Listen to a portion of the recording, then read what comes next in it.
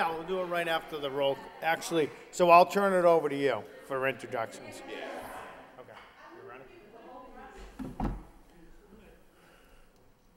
Hey, Joel.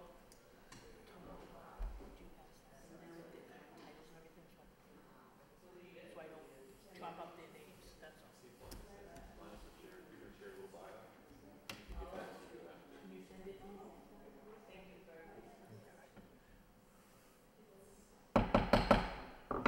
All right, we'll call the school committee meeting to order. We'll do the salute to the flag, please. I pledge allegiance to the flag of the United States of America, and to the republic for which it stands, one nation, under God, indivisible, with liberty and justice for all. Roll call. Ms. Martin? Ms. Clark? Here. Mr. Dakota? Here. Mr. Dillon? Here. Ms. Doherty? Here. Mr. Hoey? Here. Mayor Leahy? Here. 7 present. Thank you. At this time, I'm going to turn the mic over to the superintendent to do introductions of a couple of key roles, a couple of important people that are coming into our community. Mr. Superintendent. Thank you, Mr. Mayor. Thank you, school committee. I'm really honored tonight to be able to introduce two of our newest school-based leaders. We've made a commitment to the community to make sure that we have the best school-based leaders in the country that will bring the best talent in the country to Lowell. We also made a commitment that we're going to engage the community in the entire process to make sure that not only are we getting the very best leaders, but we're also making sure that they're the very best fit for our great city. So the two people I'm going to introduce to you tonight are not new to our community because they've taken part in a very, very open process. Both of them took part in the Lowell High School process, and I'm very, very honored to be able to introduce both of them in new leadership roles here for Lowell Public Schools. So Dr. Guillory is going to share a little bit of their bio, and then they're going to have a little bit of remarks here for the committee. But we're introducing tonight Ian Charles as the new principal of the Sullivan School, and Michael Fiato as the new head of school at Lowell High School.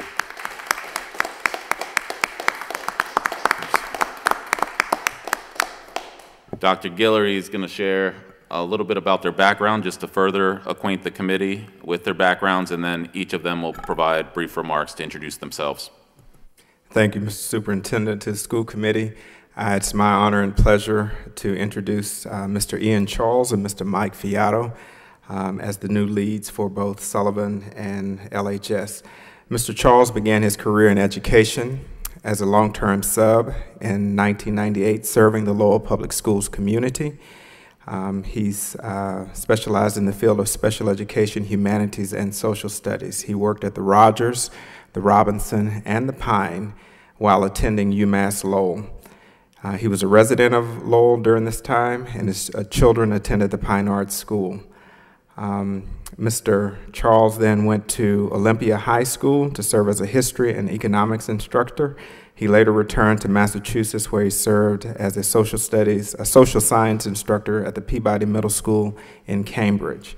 He was later hired in Medford to help lead McGlynn Middle School. His exceptional work as an educational leader got the attention of Medford Public School community and the district administration. He was then appointed to serve as assistant principal at Medford High School, where he oversaw the successful transition of the incoming freshman class. And then he later transitioned to Codman Academy Charter School in Dorchester, where he served as a principal. So please again welcome Mr. Ian Charles.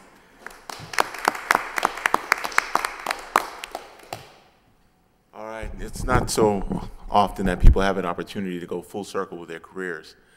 Lowell has been a very important part of my life and has helped me to solidify my position as an educator and leader in education. And it makes me feel really good to have an opportunity to come back and serve the people of this great city. It's one of the most diverse cities in Lowell. Lowell is in Massachusetts, and I pray that I will continue to do the good work that you guys have helped me to do along my many years as an educator here within the city. And for the folks who are watching this, who are at the Sullivan Middle School, get ready. Get ready. We are going to be exceptional, and we are going to continue to be exceptional for the many years to come. Thank you very much.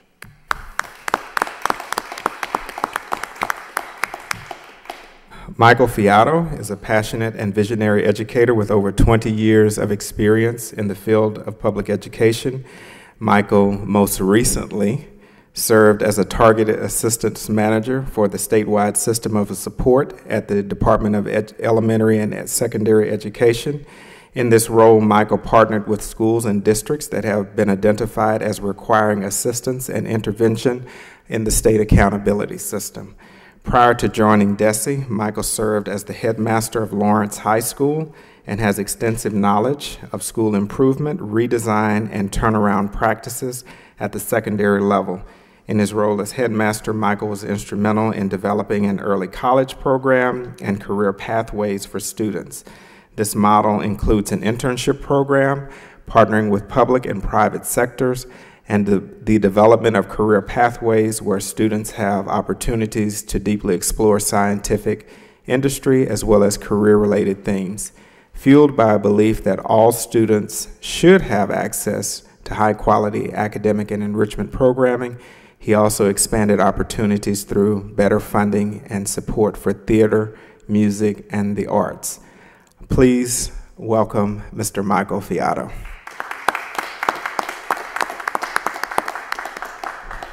Good evening, and thank you for having me today, and thank you for this awesome opportunity to join the Lowell team. I know there's a lot of great things happening in the Lowell community, and I'm excited to join the team. And I really want to learn a lot more and get to know the community much better. I come to you, as Dr. Guillory said in my bio, with 20 years of experience at the high school level, working in a large urban school. I understand that Lowell has about 189 years of tradition that fuels the school pride and also provides our young people with an opportunity to become productive citizens, to become future leaders, and to become well-versed in what it's going to take to be adaptive in the 21st century. So I really look forward to working, getting to know the community well, getting to know the teachers well, the families, and I can't wait to start working with our students. So I want to really thank you for this opportunity. I'm very humbled to serve, and I will continue to get to know each and every one of the school committee members, our elected officials, and I'm proud to join the team. So I want to thank you for this opportunity and for having me here tonight. Thank you. So we said we're committed to bringing the best talent to Lowell because we believe that we can be the highest performing school district in the state and in the country. And we believe that because we have the greatest teachers, we have the greatest leaders, we've got the greatest school committee, we've got the greatest mayor. So you're joining a winning group, all that support our 14,500 superstar students each and every day. So welcome to Lowell Public Schools.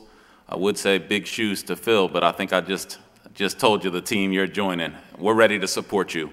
We're here to support you so you can support our teachers and our kids. So welcome. Thank you very much. Any comments? Anybody? Okay. All right, well, thank you. We appreciate you taking the challenge on, and we're here to support you, and all the best. And we have many fine homes across the city, so anybody wants to move in and really get a good feel for the community, we'll get you a house. So, thank you. Andy's ready to sell his, so. All right, we'll jump right into the minutes.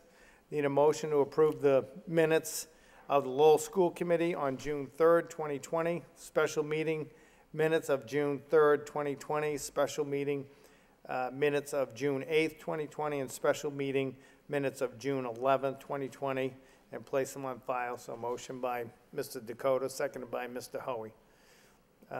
Motions. First motion tonight, 5.1 by Jackie Doherty. Request the Lowell School Committee join with the MASC and other school committees across the state in support of a resolution regarding full state reimbursement for COVID-19 expenses. Seconded by Mr. Dakota. Ms. Doherty. Thank you, Your Honor. I think the motion pretty much speaks for itself. There's a full printing of the resolution in your packet. I don't know if you want to take that, Mr. Superintendent, under new business on the agenda?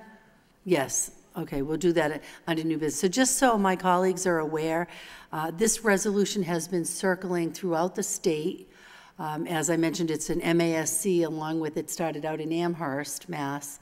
And every day, more districts are unanimously voting to get on board to ask the state, as you're making these mandates around COVID-19, to provide the funding to pay for them. So that's basically what we'd be doing, and we can take it up when it comes on the agenda. Thank you. Thank you. All those in favor of the motion, say aye. Aye. Second motion of the night by Ms. Clark. Motion to have Lowell School Committee participate in collective bargaining with all unions instead of the Human Resource and Labor Relations Subcommittee. Seconded by Mr. Dillon. Ms. Clark. Complexity of the issues that we're facing right now, I think it's best that we have all voices at the bargaining table. I'm sorry. That's okay. You all set? I was just saying, because of our current situation with COVID and some other complexities that we're facing, I think that it's important to have all voices at the bargaining table. Okay. Why don't we do a roll call on this? No further comments? We'll do a roll call.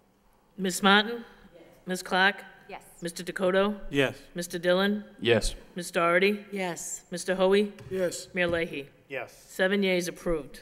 Thank you. 5-3, motion by Ms. Clark. Motion to close offices and schools on July 3rd, 2020 in recognition of July 4th holiday, which falls on a Saturday, for building services personnel, and request that administrative assistants use it as a paid holiday pursuant to their contract in light of the current budget situation. Seconded by Ms. Doherty. Ms. Clark? So because the July 4th holiday falls on a Saturday this year, there are 2 bargaining units that have it in their contract that they could potentially take, instead of taking the day off on Friday, could potentially receive a 6th day of pay for the week. And I think given the current circumstances with the budget crisis that we're potentially facing, I think we would like to ask that, that we all observe the Friday, July 3rd as the holiday. Thank you. Okay. Thank you for finding that. Roll call? Ms. Martin? Yes. Ms. Clark? Yes. Mr. Dakota? Yes. Mr. Dillon? Yes. Ms. Doherty? Yes. Mr. Hoey? Yes. Mayor Leahy? Yes. 7 yeas approved. Thank you. Report to the superintendent. Mr.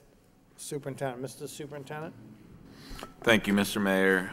School committee members, millions and millions watching worldwide. This is that time where we do our updates for the school committee. And tonight's update, you should expect each meeting going forward, either we're taking action on the budget or we're receiving an update on the budget. And tonight's update, if we could, do we have the clicker? Pardon me? So Ms. Turner is going to take the committee through this presentation. We're going to share with you the update we have on the revenue forecast, which, again, it may sound redundant to the committee, but I think important for us to continue to update the community with, in some cases, what we don't know.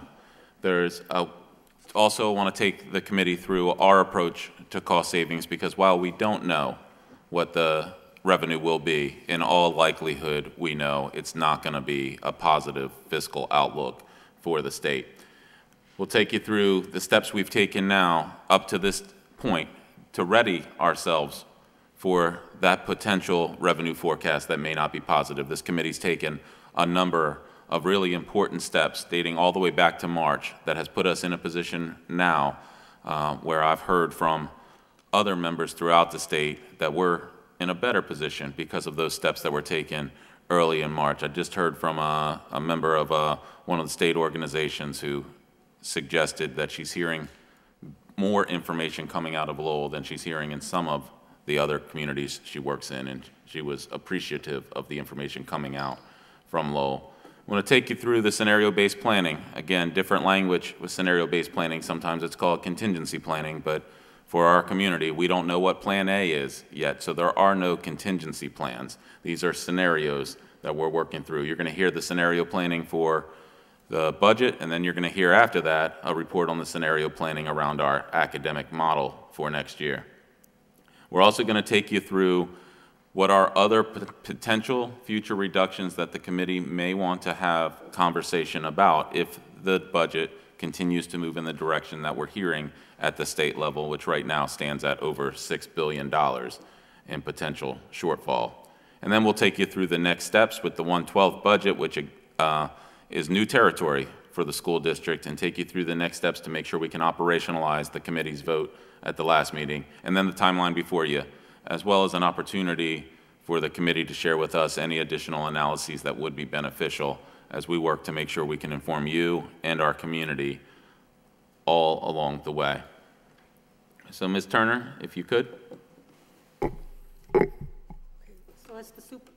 So as the superintendent said, we don't have any additional information since the governor's initial proposal in January prior to the COVID-19 economic shutdown. Since that time, we've been notified by various official outlets, including DESE, that the governor's initial projection is no longer valid. The House and Senate will be working jointly to develop a new revenue forecast for the state budget. Current forecasts have the state losing more than $6 billion in revenue in FY21 due to the pandemic. The state received federal stimulus money in May. Of that amount, Lowell Public Schools is eligible to receive $4.1 million, which can be applied toward the FY21 expenses. Oops, how do you do that? Let's see. Okay, thank you. That's yours. All right. So to share with the community, the approach we've taken here to cost savings within an environment where we have limited information is to operate transparently and responsibly, ensuring a seamless flow of information and extreme fiscal prudence in decision-making without creating unnecessary chaos within the community. That's a balancing act that we continuously reflect on. You will see, and as you've seen other communities undertake this conversation, they've maybe undertaken it with a little bit different balance than we have. But I think that balance is extremely important given the stress the entire community is under right now, as every community is under right now. And two is extremely important here, maintaining maximum flexibility for any possibility of both revenue and requirements in programming. As you heard with Committee Member Doherty's motion, we're learning additional requirements of our program. At the same time, we're learning about the changes in the fiscal outlook. While we await those mandates, we need to maintain flexibility in everything that we do. And those are our guiding principles as we work to manage through this unprecedented situation. Ms. Turner? Some of the strategic steps taken to date. All employee groups were notified of potential reductions in force in accordance with contractual timelines. There were district-wide hiring freeze was enacted in April, resulting in flexibility and reductions of more than 50 positions. Transportation vendors were notified of the district's intent to enact a contractual provision halting payments during the closure period. This resulted in approximately $4 million in savings. Curriculum materials and technology were pre-purchased, utilizing the savings in FY20 to offset over $3 million of FY21 supply cost. Revolving accounts were replenished in FY20, enabling more than $1 million in additional offsets to fixed cost in FY21, including special ed out-of-district tuition. Federal ESSER CARES Act application. It will be submitted by June 30th with allowable recurring salary expenses, which offset operational costs in FY21 at more than $4 million. Central office administrators were notified of potential reductions in force, including specific positions totaling more than $1 million. Multiple budget possibilities have been developed and shared publicly since April, which contemplate different revenue scenarios to prepare the district in advance of the state's budget adoption. The most recent scenario of level funding was shared with the school committee on June 3rd and June 8th.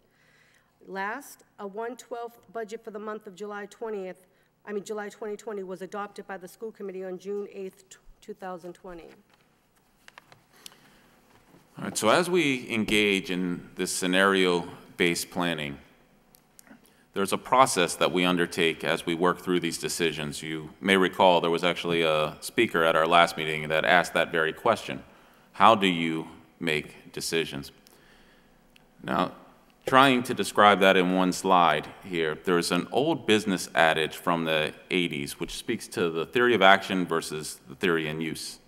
And what that suggests is that we need to be conscious not only of the correlation between what we say and what we do, but actually the correlation behind the theory behind those differences.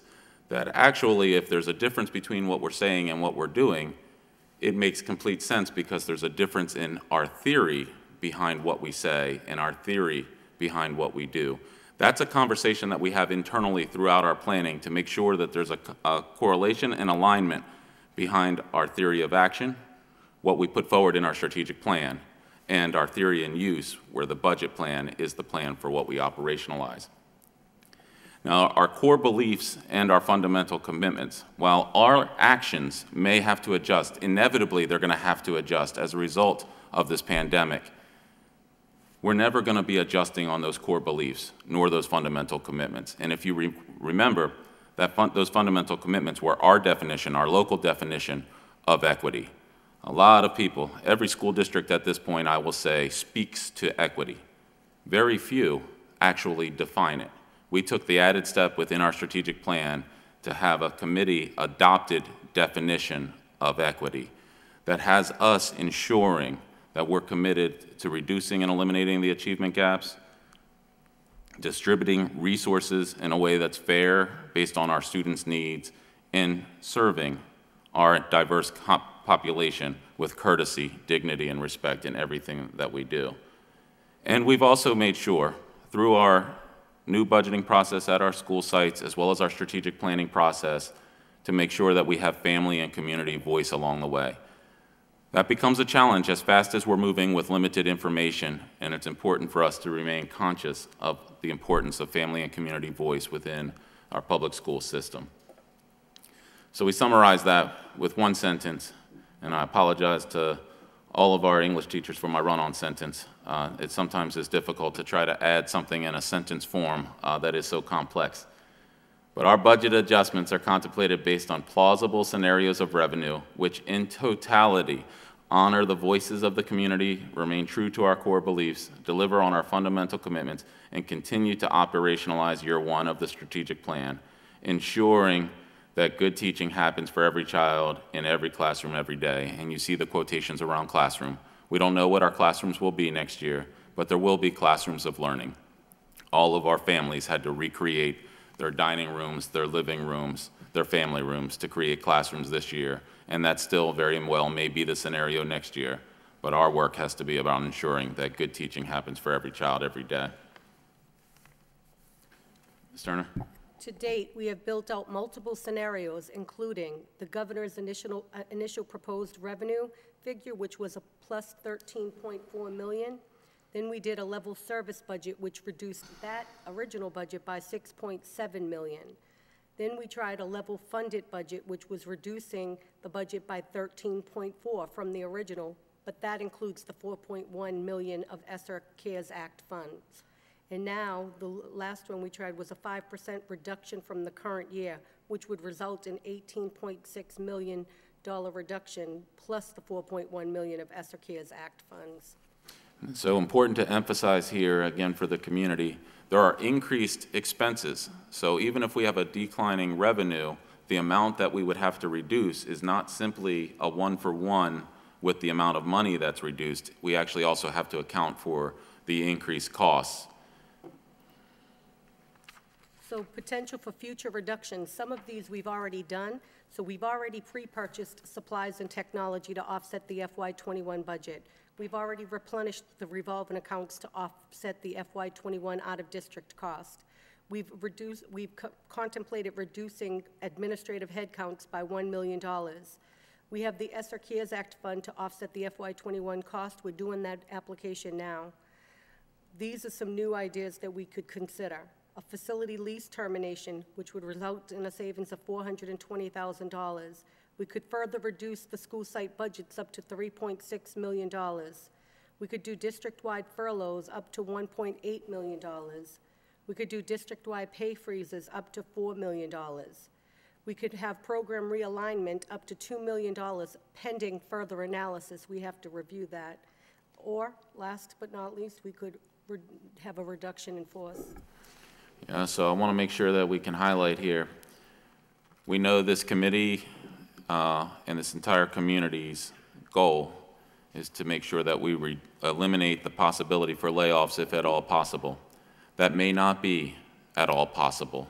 Once you start digging this deeply into the costs here, we are an organization that employs people to serve people. That's where our dollars are. There are limited options outside of people depending on where the revenue comes in. There's here, when you're looking at the reduction in school site budgets, again, we've heard from the committee, heard from the community. That's the last place we want to go. Again, that's where the bulk of the committee's budget is within the school site budgets. This number reflects two things. One, we increased or plan to increase school site budgets by $2 million. So if you bring them back to level, meaning you would have a reduction overall in the district, but no reduction in school sites, you then still account for $2 million. The additional percentage here is to say, if you reduce school budgets by 1%, so if you have to contemplate a reduction district-wide of 5%, to get up to that dollar amount without touching schools would near impossible. So this dollar amount suggests the $2 million added, meaning the schools didn't have it last year, it was an additional $2 million that was planned for because we thought we had a better fiscal outlook, and then 1%. And what you would look at there, that we still plan, again, and hearing from the committee, to make sure we're empowering our leaders, our teachers, our parents to be involved in what that looks like at their school communities. But we have to work from some type of scenario, and that's where you get those dollar amounts. Program realignment, still pending analysis because we have to go through what that would actually mean. But again, if you realign programs at cost savings, that's less services that we're providing. This district's budget is extremely lean and extremely tight. There is no good decision to be made here. These are going to be the best of a series of bad possibilities. With this tonight, it's not to say we're ready to give you specifics, but instead being transparent with the community that if it gets to the point of a 5% reduction, which is $18 million in cuts to costs, this is the type of thing that we're going to have to be working through as a community. What are our next steps? We could run the fair student funded algorithm to review the school site budgets to make reductions in an equitable manner. We could have the school site councils work to make such cuts as a team. We could prepare and submit the ESSER CARES Act application before June 30th. We've already pre-purchased supplies, but we'll continue to do that when we have the ability to do so. And we can run projections to strategically utilize as much of FY20 savings as possible to offset FY21. One example is we usually charge the use of facilities revolving account for custodial, use of facilities. Well, we charged the use of facilities revolving account. We reversed that charge and had it hit the local budget, so now we can carry the revolving funds forward. So that's one example of just strategically thinking of possible savings. The timeline, we have to close out current year purchase orders. We have to complete year-end transfers, complete the ESSER CARES Act application and submit prior to June 30th. We have to close out the FY20 budget year. We have to wait for the grant applications and allocations. July 1st, we'll start with the 1/12 budget. July school committee meeting, we can potentially vote on an August 1/12 budget if we still haven't heard any data on our revenue. Hopefully, we'll receive revenue figures from the state. We'll update the budget to reflect state revenue figures. We'll schedule a finance subcommittee meeting to present updated budget, and then we'll finalize and approve an updated budget.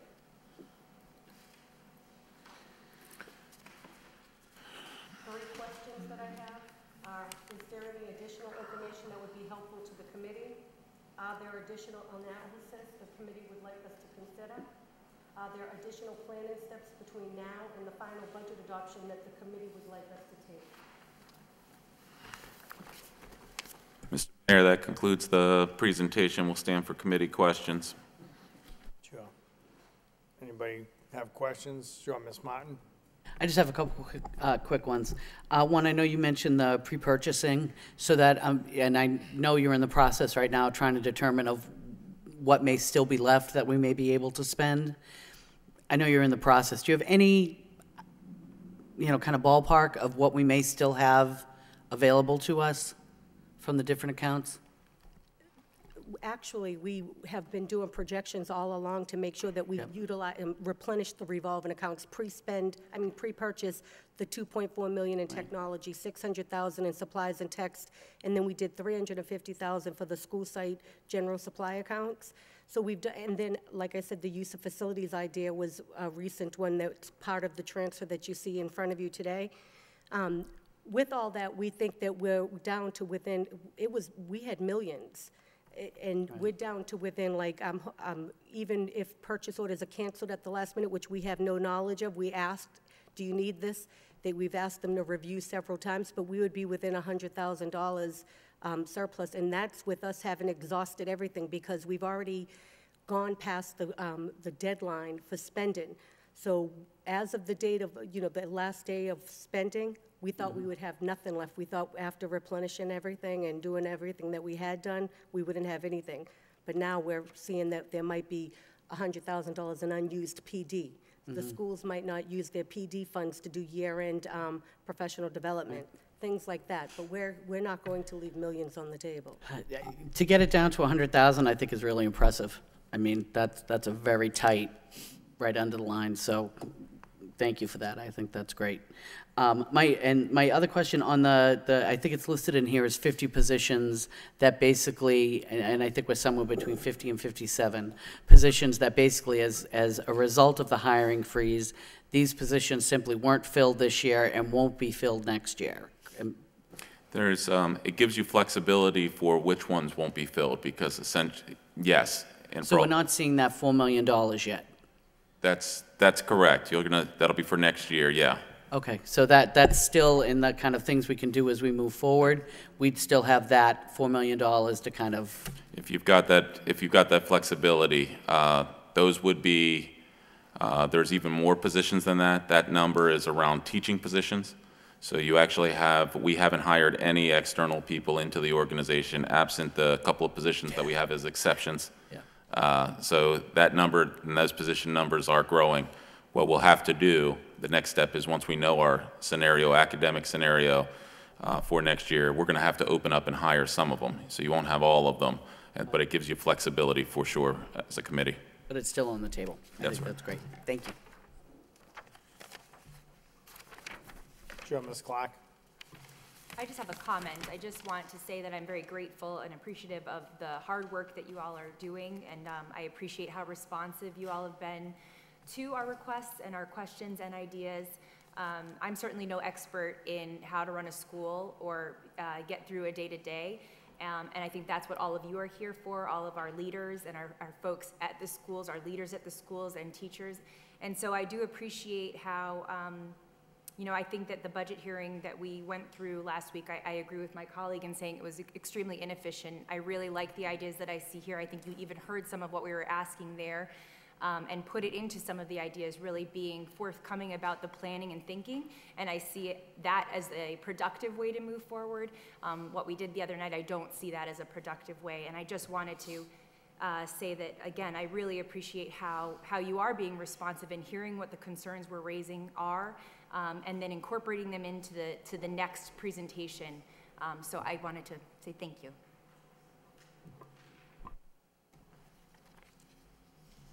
Any other comments? Mr. Hoey? Yeah, just second that. Was that a motion, what you just did? No, I'm just sorry. comments. Okay, Ms. Doherty? Thank you, Your Honor.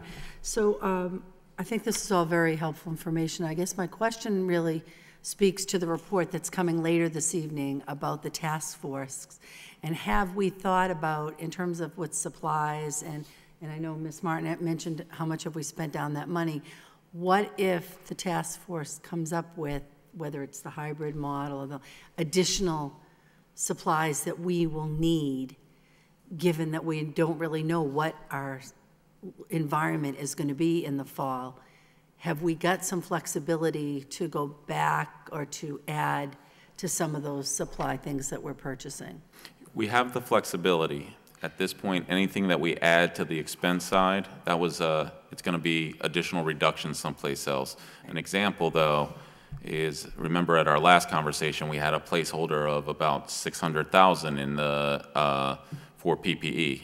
Our now analysis is that's probably closer to $2 million with what we're hearing. But again, with your motion, those things could ultimately not find their way here. They're just sounding like they're finding their way here now. We're going to continue to have to do that analysis. They work hand in hand. Our model for our schools will mimic how we're going to be funding our schools. So we're doing both in parallel now, and ultimately they're going to come together as being one plan for next year. Okay. With no further questions, I just had one comment.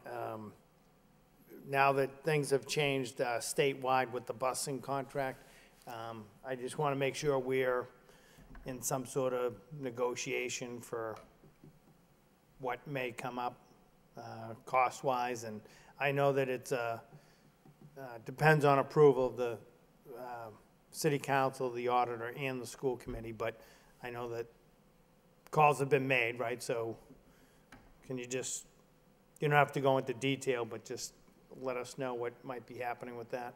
Yeah, I can provide you, in short, the question that Committee Member Martin had about the savings and how they've been deployed, and then the answer on that. That's where that's the bulk of those savings, if you recall. There were two large line items for services not rendered during the point of closure because of the unexpected closure and the length of that closure. One was the transportation, and the other was substitutes. Those were your two big line items. Those savings have been redeployed in ways to offset costs for next year. The largest line item that you may remember that the committee approved was the purchase of Chromebooks, moving to a one-to-one district so quickly. Over $2 million of Chromebooks were purchased. That then comes to Committee Member Doherty, offsetting not only the costs that are within your current budget, but offsetting the additional costs that we can reasonably assess are there. Chromebooks are there, so that savings have already been deployed. So what you would then look for, and what the committee would then have to look at, again, is increasing your expense line. So if you increase the expense line, that would then be further reductions to next year's budget in order to account for that. So there is the legal change. If you remember the last time, as the mayor's pointing out, the committee was not legally authorized with Committee Member Hoey's motion. There was no allowance for the committee to even consider paying transportation vendors for services not rendered. Now, if the committee wanted to consider that, you could consider that as a committee. The message we've heard clearly from the committee prior was that that was not an interest of the full committee. So we haven't moved in a direction of bringing anything back to the committee, but we can if the committee so desires. It would be an added expense, though, that we would then have to reduce further. And right now, every expense is in the form of the non-negotiable that we put forward, which was to try to minimize layoffs to all extent possible. We're no longer going to be able to hold to zero layoffs, so it'll just increase that line, unfortunately. Okay, thank you. Sure, Ms. Doherty. Just a couple of quick questions. I want to make sure my numbers, I'm remembering them. So I know it was $4 million in savings from bus transportation that did not take place. What was the amount of savings in the substitute teacher line? Do you remember what that was?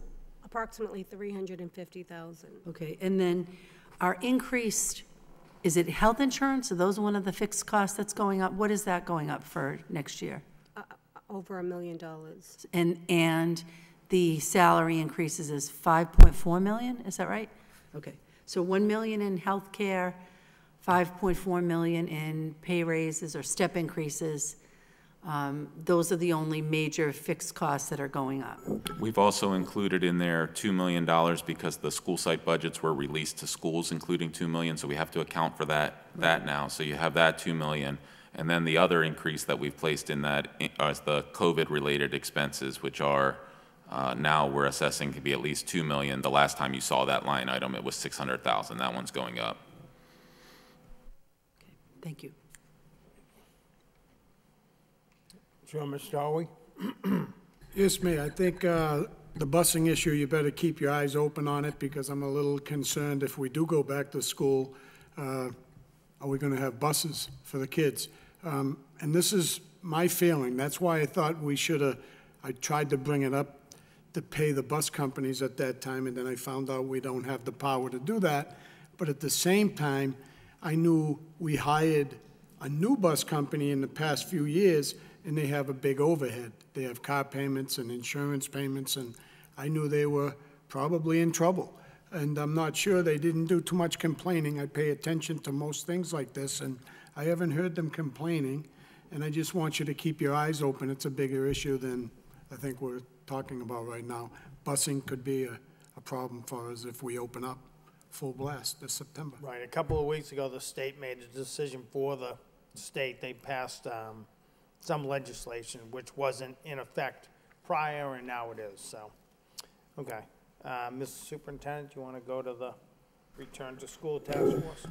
Yes, thank you, Mr. Mayor. So these two will come together. Right now, we're still going through scenario-based planning. It's not as easy to line them up one for one, but the committee should, in typical sequence, we probably should hear about the scenario that you're going to be implementing and then the budget.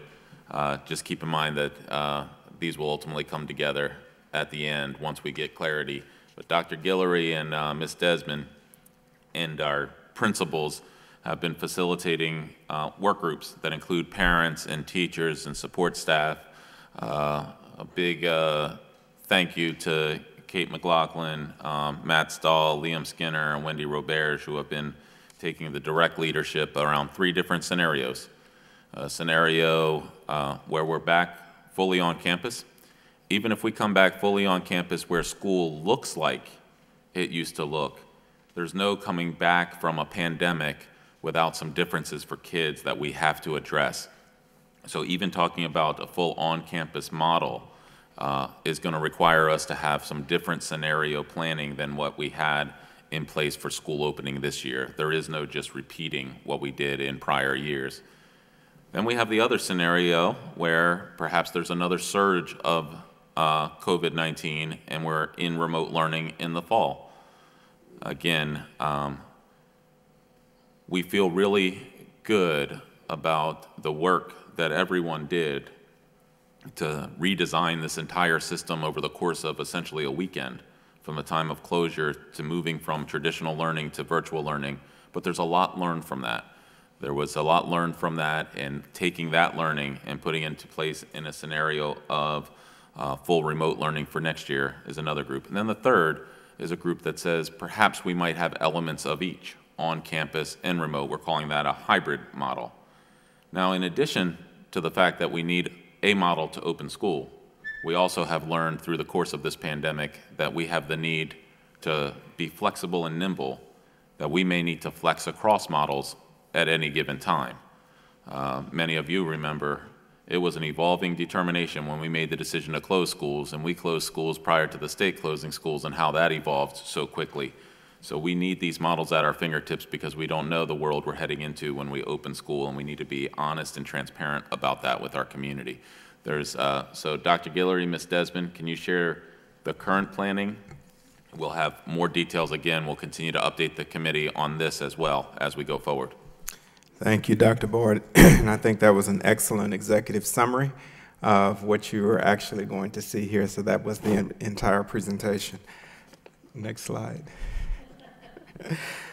You are all set. Well, we'll move quickly.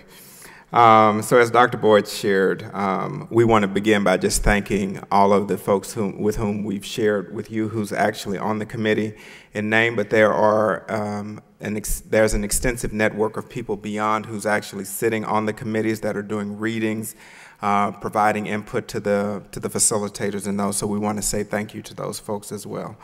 Next slide. So our task force phase 1 objective, so we're looking at this essentially in 3 phases. Phase 1 is sort of the big level planning the big level thinking that we're presently engaged in.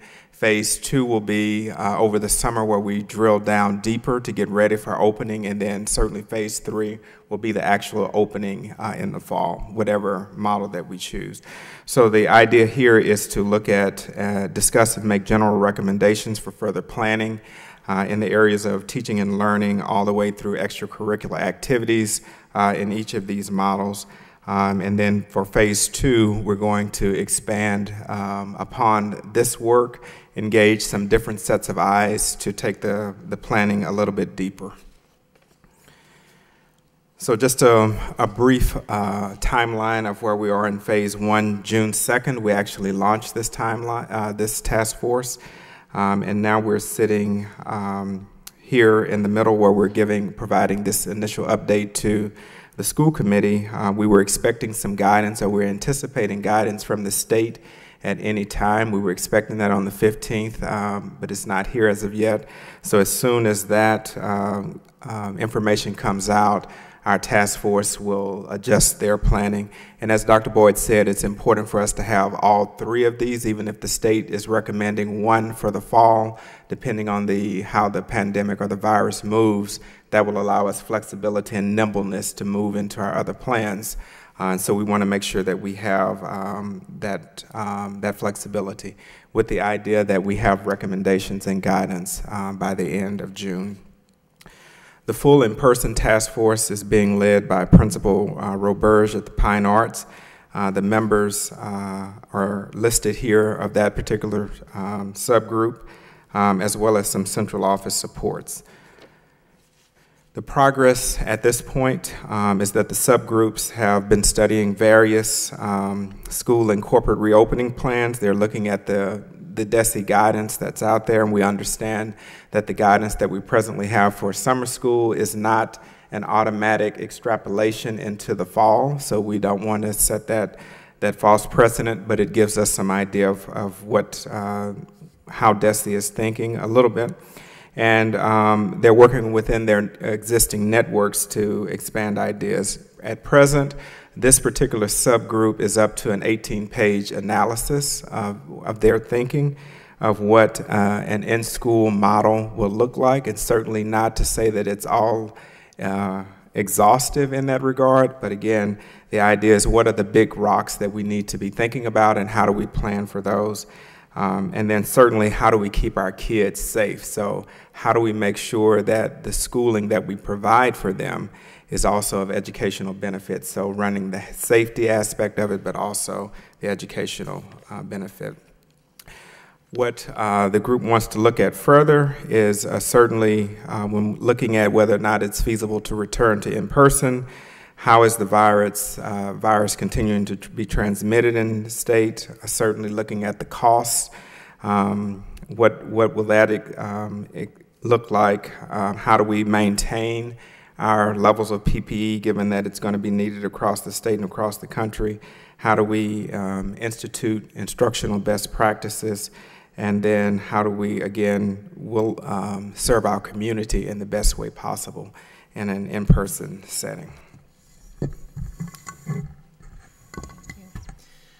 The hybrid scenario took into consideration similar items from what we had already established when school closed at the beginning of the closure, with using some of the platforms and some of the curriculum models, along with what it would look like if there was a partial return to school.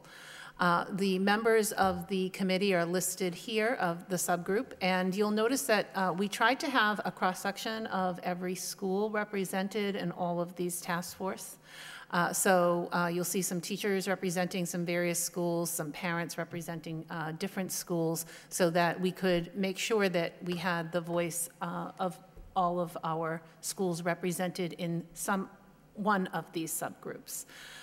So if you look at the progress to date with the hybrid scenario, they're looking at the week-on, week-off model, which has been mentioned by members of the Department of Ed as a possibility, looking at when some students are in school, other students are perhaps home, extending the learning that they had had from the week prior.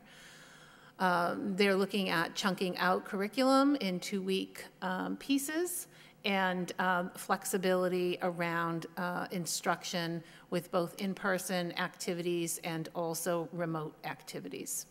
They're also looking at how to facilitate in an effective way synchronous learning activities between in-person and remote learners.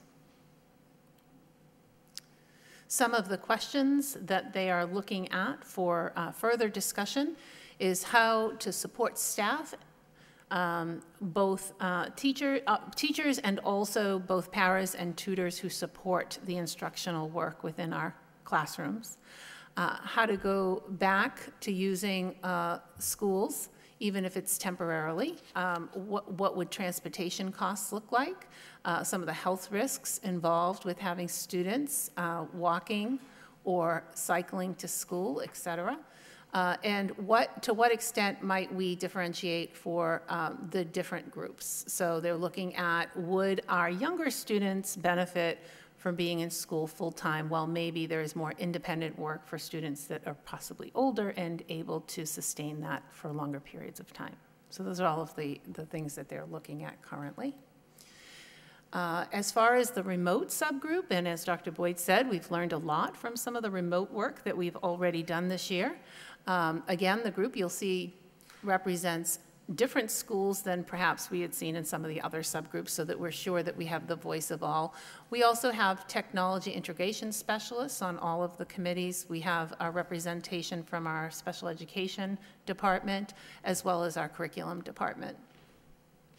The progress to date here is really looking at consistency around scheduling for all students in what they participate in home. They want to ensure that there is time on learning happening for all students, both in the elementary and the middle levels. They're looking at consistency around instructional platforms. That is something that we've learned, that having varying platforms may not be as effective as it would be if we had very specific platforms for our early childhood, early education students, and then our older students in the higher elementary and secondary grades. And consistent curriculum being pushed out from the curriculum office, which is something that we did do this year, and we did find that was very supportive of what was happening in our schools.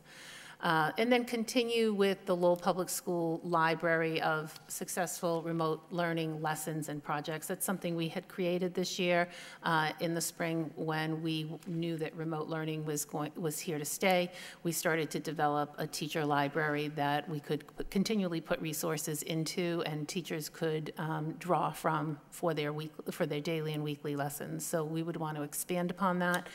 And then just making sure that there's the professional development necessary for our teachers on the new platforms or the platforms that we decide to keep consistent within the school system. Some questions that they're looking at for further discussion. Again, cost effectiveness. What programs and curricula do we need to invest in, which I know was mentioned earlier here. What's the best way to support parents, guardians, child care providers during remote learning? So many of our students are not at home when they're not in school, and so how do we provide support so that everyone who's working with our students outside of school can support them? And then looking at flexibility around staffing. So that is the two other scenarios that we're looking at, along with in-person. And then our high school is mimicking the same task force subgroups, but they're doing it all at the high school level. So the high school timeline is there. It's very similar to our elementary and middle school task force timelines. There's a listing of the representatives from the different departments at the high school who are on the task force.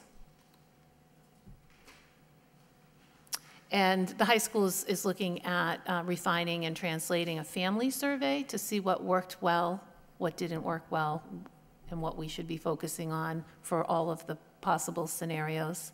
They're also looking at the Department of Ed guidance as it's coming out and aligning the scenario plans to the ones that our elementary and middle school folks are working on currently. So we do have Dr. McLaughlin, who's coordinating all of these task forces, does bring everyone together remotely through Zoom so that we can all have these conversations around what's happening in each of these task force at all of the levels, so that we're constantly communicating and staying apprised of what's happening.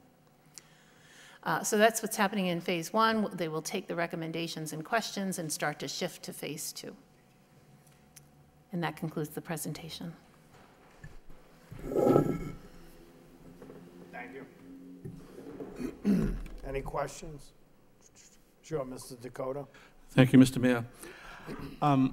In all of the discussions that has been taking place with the task forces, I have concerns with the fact that the kids have lost several months of education from, say, the end of their 2nd grade, and they're going into 3rd grade, and teachers who are 3rd grade teachers have an expectation of what the kids should know coming into 3rd grade, which they didn't get in these last 3 months.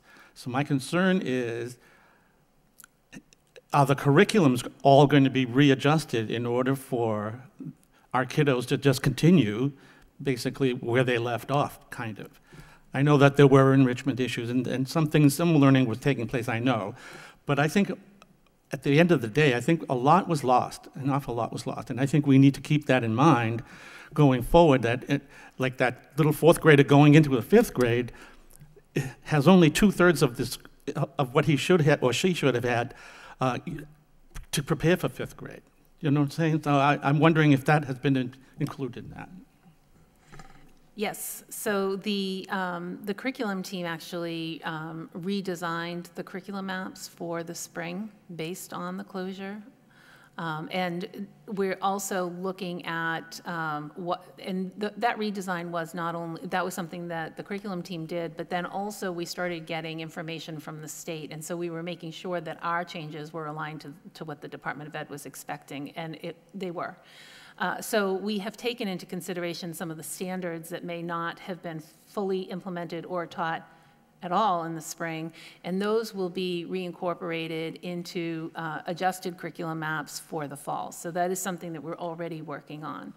That is different from what the task force is doing, but all of this work will come together. So transportation costs, task force plans, what we're doing in the curriculum office, it will all come together.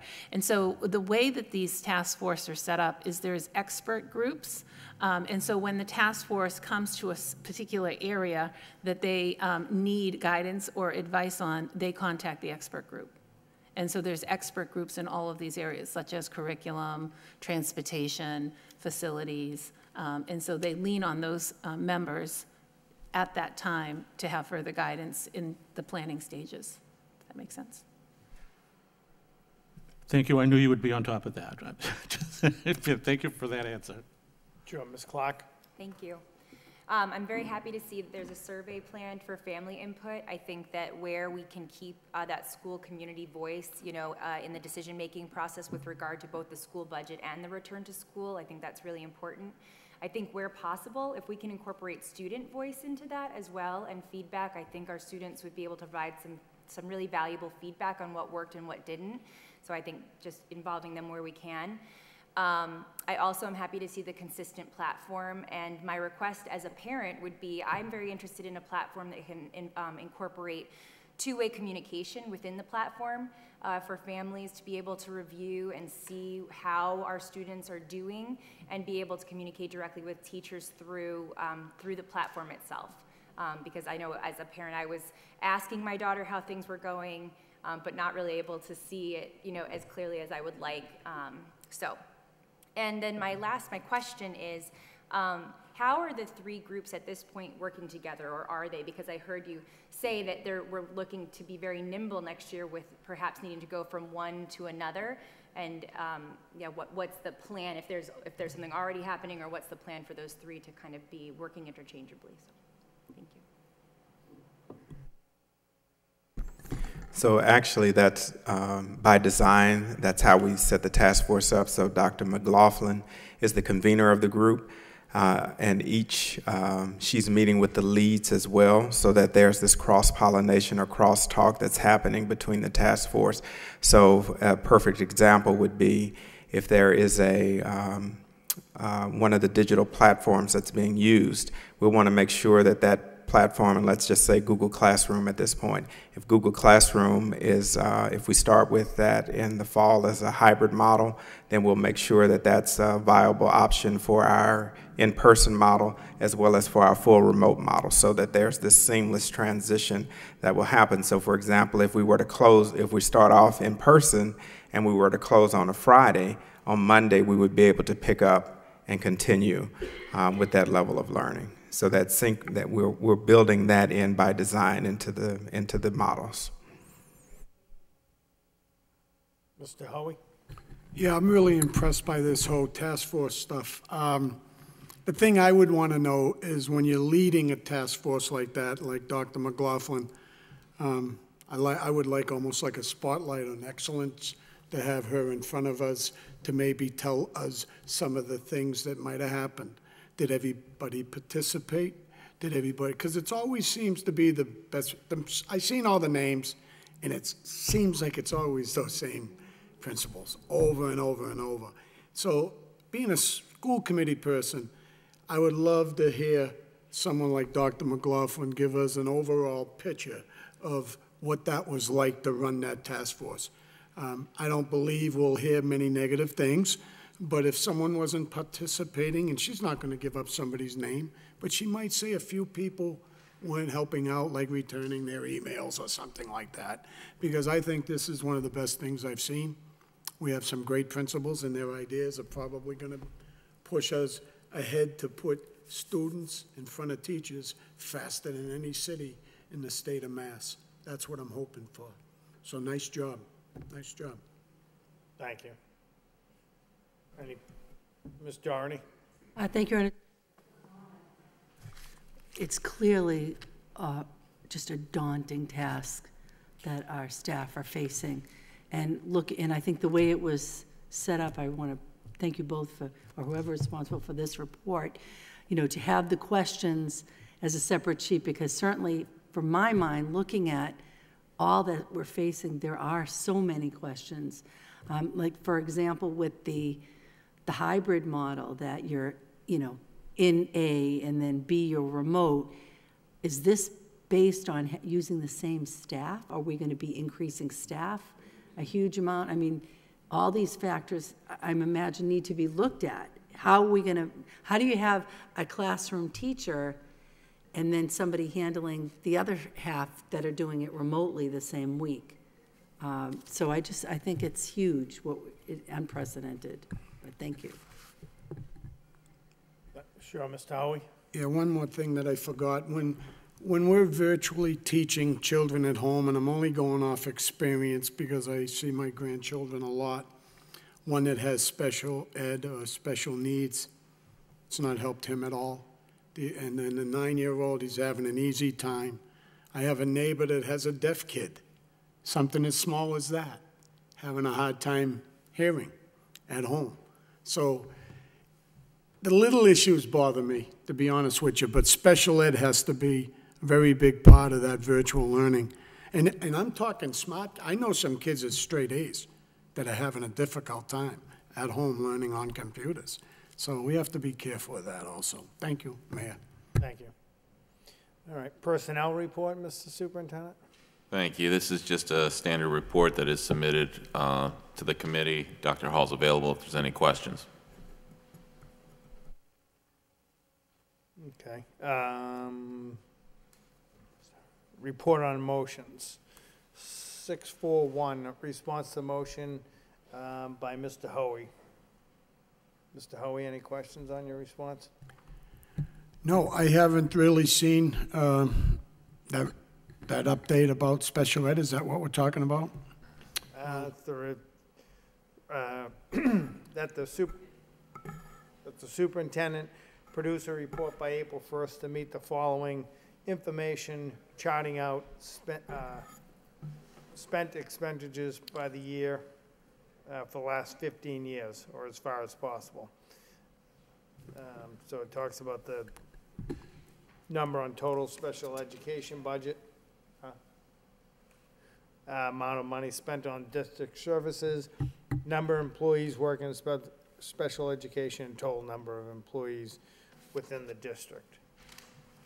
So that was the motion. I haven't seen any paperwork on that myself personally. I don't know if it wasn't just put in my packet or not.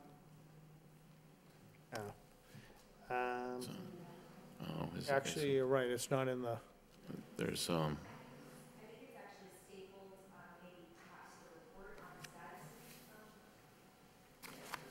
Okay. Well, I'll have to delay and make some comments about it next time because I didn't read that or see it. But I want to thank you for going back that many years, if you did, just to give people an idea of how special ed is growing and where we have to have concerns. That's all. So I'm sorry. You notice I don't have my packet in front of me? My wife's car wouldn't start, and I left them in her car and came down here basically with a computer with 13% power left on it, so I'm sorry. But I will read that report, and thank you very much. I was more concerned tonight about Mr. Dillon's motion anyway, so thank you. okay, thank you. Next is the motion response by Mr. Dillon, requests superintendent provide the update on the Cregan TV studio. Mr. Dillon, do you have any questions on your report, or? No, just a few comments. Thank you. First of all, the report itself is setting the bar for reports in the future because it was impressive. I mean, it looked great. Graphic design was amazing, and so I got to give Brian Wilkins credit for that. It was amazing. It was amazing. Very detailed. It's as if he had already had it written or already had this work already done. So thank you for that. So I was happy about a lot of things in the report. The fact that the Rater report is produced daily still, I was not even aware that that was, kept up with the way that it is. One of the glaring things is the staffing needs, and I think we're aware that our staff has been cut over the last few years in there, and we've had sort of a skeleton crew running what's going on in there, and it's unfortunate. So I wanted to really bring this up because I think it should be happening anyway. But on top of the fact that we're using technology so often, and it's such a huge part of what we're doing right now, and you can even read in the report itself. Mr. Wilkins talks about how he's been supporting the staff, and it's an important part of remote learning, but it's also an important part of our kids' future. And producing video content is going to be a huge thing for our kids in their lifetime. It already is. And so if we can, encourage that, the conversation around producing online content as well. Because you get into talking about social media, how to handle social media, and how to use it to your advantage and how to use it for good. So I think those are all really important conversations that we just need to keep in this technology loop. That we, one thing we are spending on now is technology, and I think we should really keep focus on this moving forward, and also transition it well into the new building, and make sure that it, video production it continues to be a part of what we're doing, and we really support that whole program. One thing that I thought was awesome in the report that I just touched on the social media thing, but maybe Mr. Superintendent, can we stream, on YouTube? Can we allow that to happen? I mean, I know, is it as simple as our firewall at school doesn't allow access, so that's been an obstacle, or is it, because I feel, I think in the report it mentions that we're paying for streaming services on the website, and I really think we can take advantage of, it's free. Mm-hmm. I mean, it is free to post video out there, and there are a lot of easy ways to do that, so it seems silly to me. I'm not sure exactly the details behind it, but is it as easy as access to those websites at school? I'm gonna have to look into Sure. that to get Okay. an accurate answer. Yeah. Yeah, no, but I mean, that could alleviate a lot of issues and save us a lot of money there as well. But thank you for the report. I'd really like to stay on top of it and keep talking about that. The whole concept itself, but keeping that studio going is something I feel strongly about. Brian Wilkins is a great example. There are a lot of people around my age. I get into Lowell High in 1998. I walked in there, and everything, all the TVs were, it was crazy back then that we had a TV in every classroom. We were ahead of the curve, and I know a lot of people, including Mr. Wilkins himself, I'm sure, that are in that industry. They have either been involved in television or radio, or and I think we lose that when we don't pay attention to it. So thank you. Mr. Hoey, and then Ms. Martin. Yeah, about a quarter century ago, exactly, I think, 25 years ago, I happened to be on a school committee that created that studio, TV studio in the high school. Wasn't my idea, I just happened to be on that particular school committee. But I like what Mr. Dillon's talking about, getting it online, because we have channel, in Lowell, like LTC, you got channel 8, channel 95, and channel 99. And all I would like to see for starters is to get channel 22 in there, because you can be anywhere in the world and just hit ltc.com and it'll come up and you can watch. So I think what Mr. Dillon's looking for is probably a little bit more than I'm looking for, but I would like to get that out online. I think it's a great thing for students, and it's the time of the year to do that. It's the time to do it. Ms. Martin? Thank you very much, Mr. Mayor.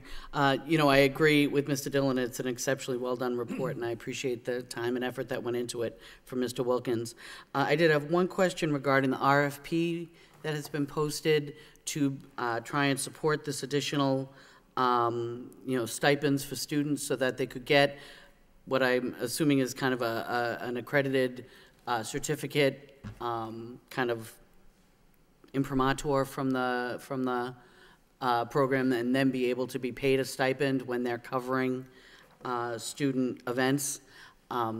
It says it's been posted. I'm curious where that's been posted and a timeline for when we'd expect to hear back on it. Ms. Desmond, do you have that information? You've got it? You share that I will with me? get the answer to that question and get back to you Okay. for the next meeting. Phillips says Because she the has other some thing, information just to share. ensuring that it's like shared with, I'm assuming, I mean, but shared with Project Learn, that could be a great area for them to offer support in trying to seek out and solicit some supporting funding for it. Thank you. Ms. Phillips, do you have information to share? Yes, Mr. Mayor, school committee members, the RFP was released by the city on June 6th. Is open for 2 weeks, so it will be closing on, I believe, the 20th. And then those who submitted bids, those bids will be reviewed, and then, you know, a recipient will be identified. So it's a bid to garner funds so that we can then pay students, is that? It's a sponsorship bid to post a logo on the side of the van, and then the funding would be used to support the Okay, students. perfect. Thank you. Mr. Doherty, do you have a question? Mr. Dakota? Thank you, Mr. Mayor. I too would like to thank Mr. Dillon for putting that motion in and the great response that he got on it. Endlessly, I have been asking for the school system to advertise better all of the wonderful things that we do in this district. And what better way than to have the TV studio available to do that and putting it out there. Because most of the people that live here and have lived here forever don't know how great this system is and how great the teachers are, how great our kids are. I'm going to say this out in public because I am very upset with Lowell Sun, because almost 4 months of school pages in the Sunday paper, not one mention of anything in Lowell. In 4 months. That's unconscionable in my book. Something has to be done. Either someone from our district is not submitting information, or it's just being ignored. And either one of those are not acceptable in my book. We need to let people know what we're doing here, and not just on the hundreds of thousands of people watching tonight. That has to be something we have to address. So, thank you. Yeah, so, Mr. Dakota, it's not the former. So there is a lot of information being provided and submitted. I do biweekly meetings with the beat writer, one-on-one meetings. I did offer up a year in review meeting with the editorial board. I'm still waiting on a response to that. And I did draft a full op-ed that Ms. Phillips shared with them that was ready to go, that discussed some of the scenario-based planning that was done in anticipation for closing the year, so that we could ease some anxiety for families that are obviously feeling some of the anxiety. We've definitely provided information, shared information, and you offer a point of privilege here to also say that the spotlights are something that's necessary, and we haven't been able to be in person. But I want to recognize that today was supposed to be the time where we celebrate our retirees. Usually we do that. You do that with a spotlight. You do that with a nice reception.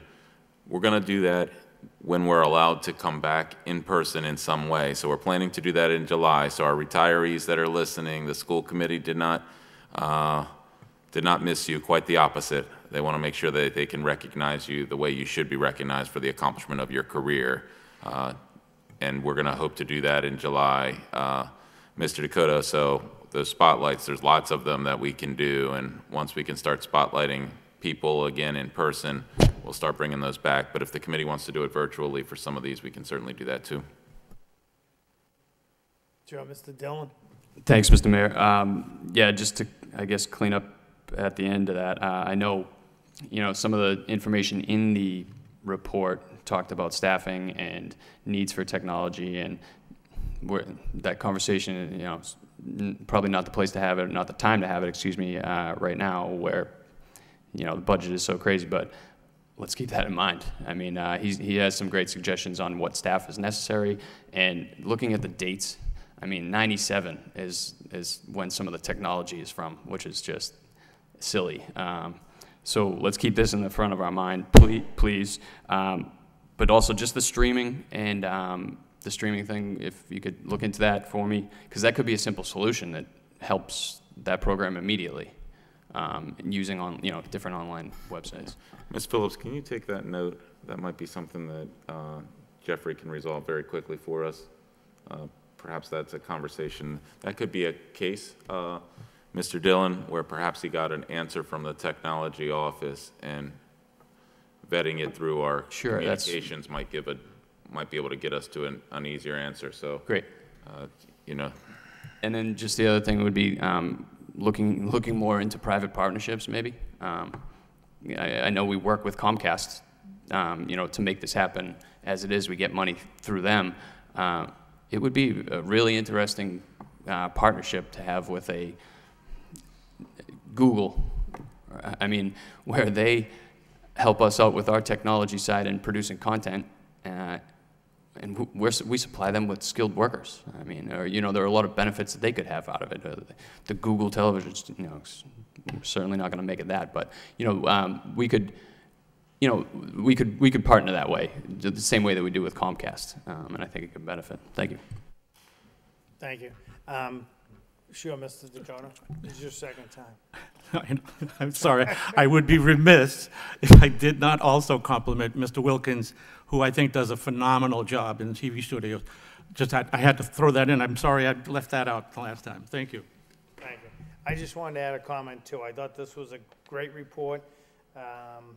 I did also, could you just follow up, Mr. Superintendent, on what Mr. Dillon said, but also could we just get a little more detail on what the staffing needs really should be? Because in my eyes, and probably the committee's eyes too, that I think they had 4 people over there and it's cut down to 1. I think at a minimum, we really should have 2 people over there. If there's a way to make that adjustment this year. It just, we're doing a disservice by understaffing it. So if we can at least bring it to par, that's what they need over there. It's, in my eyes. So if we, could we just get a follow-up report on that? Yeah, Ms. Desmond, can you take that note? Okay, thank you. Any further discussion? One quick thing, How many Mayor. times did you speak? I spoke once. Okay. I just spoke Mr. once. Howie?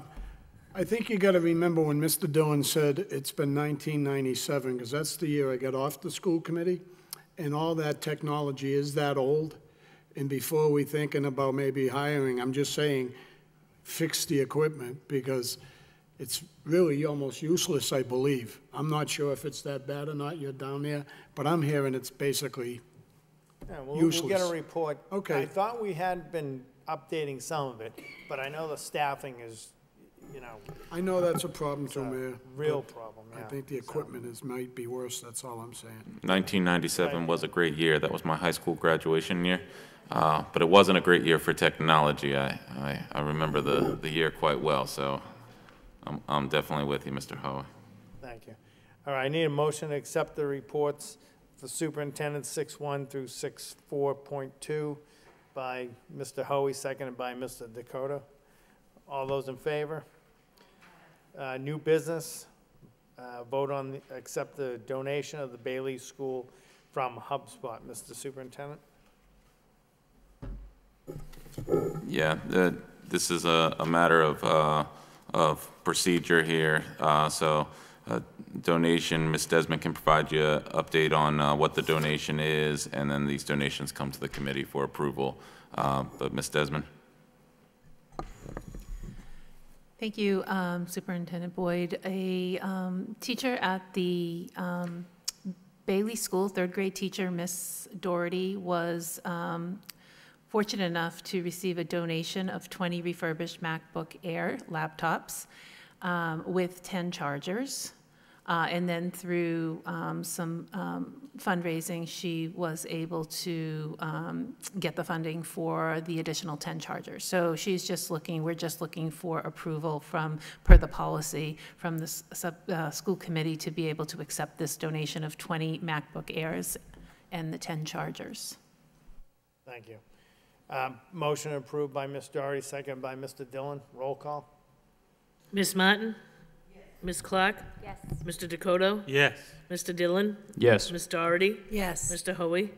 Yes, Mayor Leahy? Yes. 7 yeas, approved.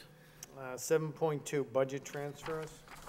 Thank you. This is the transfers that come to the committee each meeting at this point. Again, following the auditor's recommended process for documentation, but I know that's led to some questions, so Ms. Turner's available. Any questions on any of the line items, she can move through those for the committee. Sure, I just had a question on the administrative tech software and then the overtime use of buildings transfer. Ms. Turner? So as I explained, I'm trying to be as creative as I can to not leave money on the table. With the $337,000, we had purchased Chromebooks on a grant without drawing down the funds, knowing that we could possibly transfer the expense from the grant to the local budget and then allow ourselves to carry over the grant money to next year. It's my way of bringing the money forward. So that's what that is. We're transferring money into that account so that we can do a grant transfer over. And the same thing goes with the overtime use of facilities, use of buildings. The facility charges or the overtime cost for custodians during the use of facilities, we usually charge that to the use of facilities revolving account, but we're moving that expense from the revolving account to the local budget to deplete the local budget surplus and carry forward some grant funds. Okay, are we still using the facilities money, though, to maintain, equipment and floors and things like that? The money was depleted at first. With this past year and a half, it was depleted, but yes, it is accumulating so that we can use it for use of facilities. Okay, all right. Any further questions? Need a motion to approve by Ms. Doherty, seconded by Mr. Dillon. Roll call. Ms. Martin? Ms. Clark? Yes. Mr. Dakota? Yes. Mr. Dillon? Yes. Ms. Doherty? Yes. Mr. Hoey? Yes. Mayor Leahy? Yes. 7 yeas, approved. 7.3, consideration for option of one-year extension of current lease for 155 Merrimack Street. Need a motion to, any comments? Need a motion to approve, well, let me just ask.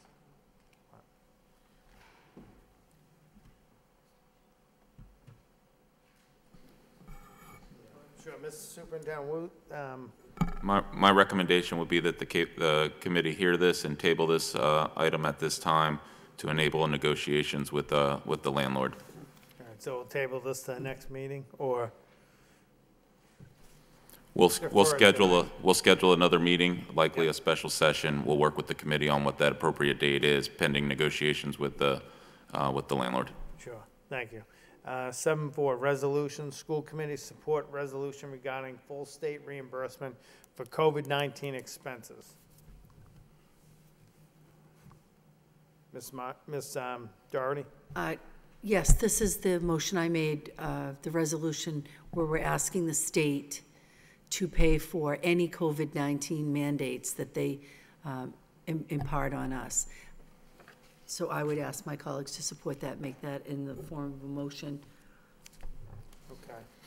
So I need a motion to approve by Ms. Doherty, seconded by Ms. Martin. Roll call. Ms. Martin? Yes. Ms. Clark? Yes. Mr. Dakota? Yes. Mr. Dillon? Yes. Ms. Doherty? Yes. Mr. Hoey? Yes. Mayor Leahy? Yes. 7 yeas, approved. Professional personnel, UTL sick leave. Members of the United Teachers Lowell hereby donate 24 sick leave days to Janet Meehan, Merkland School paraprofessional. Motion to approve by Mr. Hoey, second by Mr. Dillon. Roll call. Ms. Martin? Yes. Ms. Clark? Yes. Mr. Dakota? Yes. Mr. Dillon? Yes. Ms. Doherty? Yes. Mr. Hoey? Yes. Mayor Leahy? Yes. 7 yeas, approved. 8.2, UTL sick leave. Members of the United Teachers Lowell hereby donate 10 sick leave days to Maureen Rogers, Daily School paraprofessional. Need a motion to approve by Mr. Dakota, seconded by Mr. Dillon. Roll call. Ms. Martin? Yes. Ms. Clark? Yes. Mr. Dakota? Yes. Mr. Dillon? Yes. Ms. Doherty? Yes. Mr. Hoey? Yes. Mayor Leahy? Yes. 7 yeas, approved. So before we adjourn, just want to reiterate that at a later date, we will honor the retirees for this year. So you're not forgotten, but we will have a ceremony in the near future. So I need a motion by Ms. Martin, seconded by Mr. Hoey to adjourn. All those in favor? We're adjourned. You all right there, Mary? You know, you scared me.